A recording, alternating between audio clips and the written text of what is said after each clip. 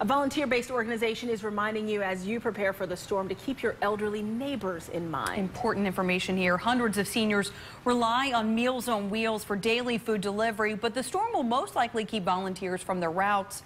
WSLS 10's Rachel Lucas spoke with the local Office on Aging about how it's making sure seniors have enough supplies. The local Office on Aging has been working for months now to make sure that 600 of their seniors across Southwest Virginia have the meals they need during the storm. Part of it is the meal, but part of it is the socialization of seeing a volunteer. Sometimes those are the only folks they see on any given day. What they call a labor of love, local volunteers make daily visits to hundreds of seniors each day, ensuring they have a hot meal and a good state of mind. This Friday, however, they won't be able to make their visit, but they've been planning ahead. We start in late November, and we try to deliver a snow emergency bag every week until they have 5 in the home. The LOA have used stores of canned goods to stock each senior in the Meals on Wheels program up for snow days. And while they may not be able to visit in person, the seniors won't be forgotten.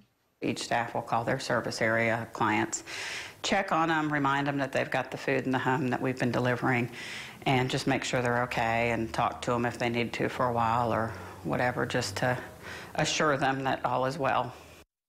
Haley wants to remind the public to remember your elderly neighbors and to lend a helping hand, making sure they have all the supplies they need and help shoveling the driveways. She says that's the #1 call for help they receive. In Roanoke, I'm Rachel Lucas, WSLS 10.